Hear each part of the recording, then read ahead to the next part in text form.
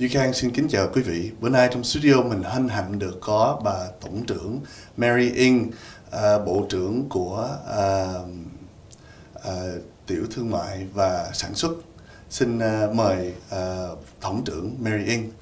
Hello, Minister Ing. Hi, Great Calvin. to have you in the office today. Calvin, it's so great to be here. It's great to talk to to your audience. I'm the Minister of Small Business and Export Promotion for Canada, so I'm a federal cabinet minister, and my job is to help Canadian businesses start up, scale up, and access new markets. And recently, Canada has entered into the CPTPP, so it's a trade agreement. It's a trade agreement with the Trans-Pacific Partnership, which is a number of countries in the Asia-Pacific, in the Pacific Rim countries, Vietnam being one of them. Canada, of course, ratified the CPTPP in January of this year, in 2019. So it means that we are happily working with countries as part of the CPTPP to increase our exports and to increase trade with those countries, including Vietnam. It's fantastic. So now that the CPP has been ratified, what does that mean for small businesses and medium-sized businesses in Canada? Well, it means that it's opening up markets for our Canadian businesses. Just to give you a sense of what we're talking about, in Canada, 99% of all of our businesses are small and medium-sized enterprises. But yet, only 12% export, and they are largely exporting to one marketplace, which is, to the United States. 70% of that 12% is exporting to the United States. And yet, Canada has access to 60% of the world's economy. So what does that actually mean in trade agreements? Trade agreements means customers for our Canadian businesses. So my job is to help our Canadian businesses become more export ready so that when they're growing their businesses, they're also growing them by accessing those international customers and by working with customers and investors in those countries where we have trade agreements with. And like I said, Vietnam is one of them. Perfect. Now, as we do have these business opportunities popping up, what is the government doing to help small businesses? Many things. I always say my job is to help businesses start up, scale up, and access new markets.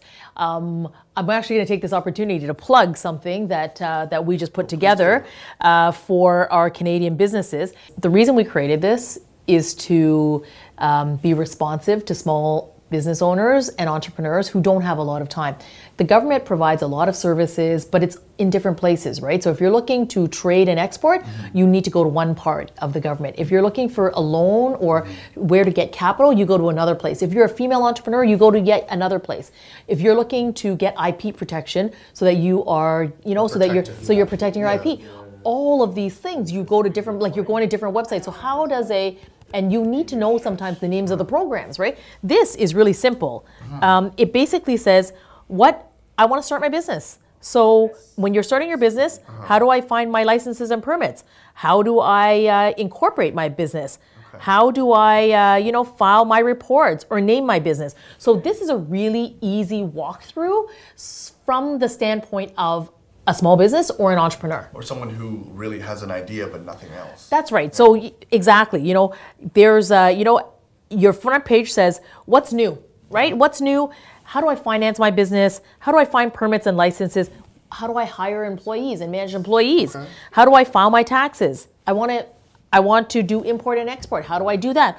Or how do I engage with the government? So so each of these is built specifically with a small business in mind. So it basically thinks about the kinds of questions that you have, and then it just guides you through. So if you want to finance your business, then, are you a women-owned business? Are you an Indigenous-owned business?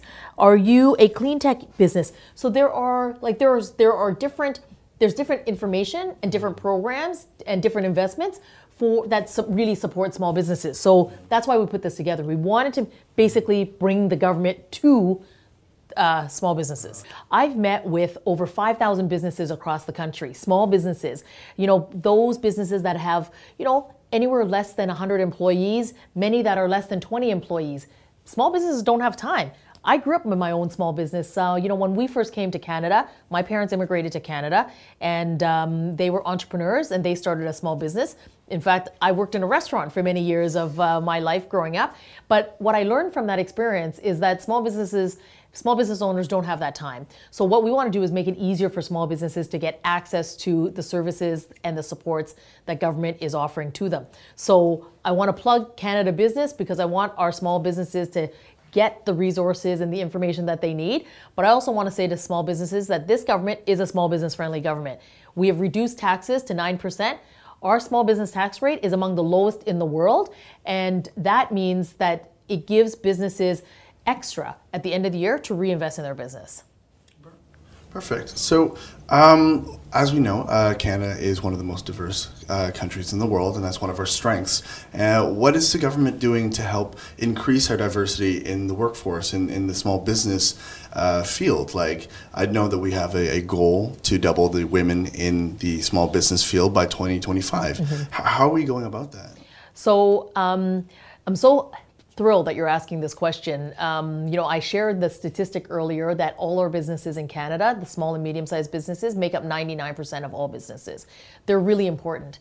But only 16% of businesses are women-owned or women-led, and we can do a lot better. It isn't because it's just the right thing to do. Of course it is, adding women into the Canadian economy. But here's the business case for it. I lead a $2 billion strategy. It's the first ever women's entrepreneurship strategy in this country. The goal that the Prime Minister has given to me is to double the number of female entrepreneurs by 2025. But you know what we're going to get for that? We can add up to $150 billion to the Canadian economy just by adding women into the economy. Just to give you a sense of what women contribute today, the 16% of female-owned, female-led businesses in Canada, they contribute $150 billion now to the Canadian economy. They actually employ over 1.5 million Canadians. So imagine doubling that by 2025. So it is a really excellent goal, and it is one that I am working with businesses across the country to help support the growth of women entrepreneurs in our country. There's a lot of new and up-and-coming things that I feel that we should be excited about. Mm-hmm. Other than the things that we were speaking of, is there anything else that, any surprises, any goodies that you can share with us? Yeah, you know what? You also asked the question about newcomers and about young people. I mean, we believe that if we are able to enable and to support a greater growth of businesses in the Canadian marketplace, then it's going to help create great Canadian jobs, and it's going to, those great Canadian jobs are, great employers for people who work throughout the country. So programs like Futurepreneur, where we are actually helping newcomers get access to loans to start their business that they traditionally might have some difficulty with a traditional lender getting loans. So we're helping newcomer entrepreneurs.